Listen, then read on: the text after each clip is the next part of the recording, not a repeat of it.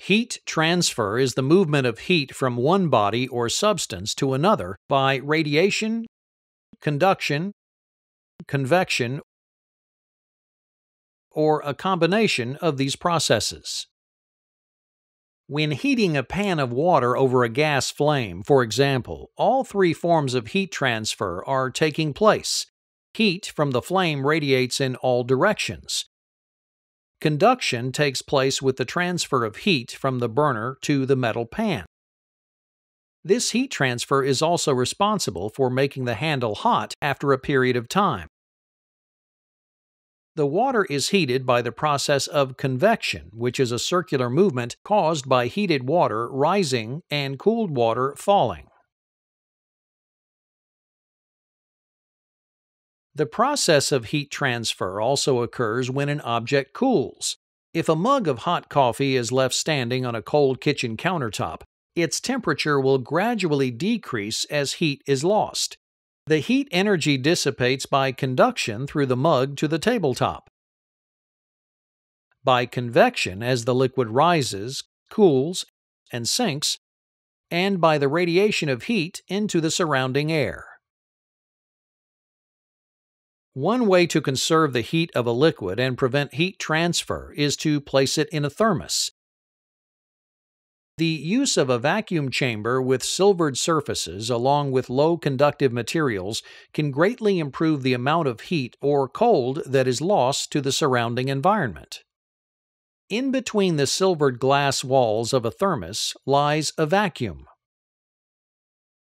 In the case of a hot liquid, heat transfer by convection through the vacuum is greatly restricted due to the absence of air molecules necessary to facilitate the transfer of heat. The lack of physical contact between the inside and outside walls of the thermos due to this airless space also greatly inhibits the movement of heat by conduction. Heat loss by radiation is prevented by the silvered walls reflecting radiant energy back into the thermos. Some conduction of heat through the stopper and glass can be expected, but this too is limited because they are made of materials with very low conductivity. Thus, the temperatures of both hot and cold liquids can be maintained by a properly designed thermos that limits the transfer of energy through radiation, convection, and conduction. Heat capacity is the amount of heat required to change the temperature of an object or substance by 1 degree Celsius. The heat capacity of water varies depending on its phase. As solid ice, the heat capacity of water is 0.5 calories per gram for every 1 degree Celsius, which means it takes half a calorie to raise the temperature of 1 gram of ice 1 degree Celsius. As a liquid, water's heat capacity is 1 calorie per gram for every 1 degree Celsius, so it takes 1 calorie of heat energy to raise 1 gram of water 1 degree Celsius. The processes of phase change between solid, liquid, and gas also require a specific amount of heat energy. The amount of energy required to change a liquid into a solid or a solid into a liquid is known as heat of fusion. The amount of heat required to change 1 gram of ice to water is 80 calories. Similarly, the heat of vaporization is the energy required to transform a liquid into a gas. It requires 540 calories to change 1 gram of liquid water into a gas.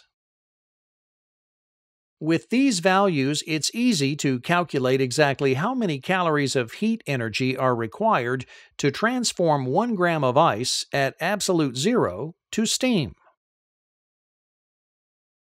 To warm 1 gram of ice from minus 273 degrees Celsius to 0 degrees Celsius would be 273 times 0.5 gram per calorie, or about 140 calories.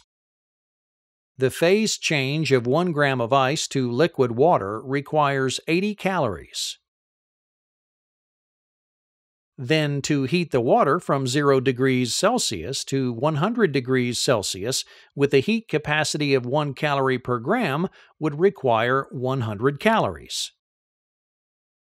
The final phase change of 1 gram of boiling water to steam would require an additional 540 calories. Adding all of these values together yields 860 calories, the amount of heat energy it takes to transform 1 gram of ice at absolute zero to steam.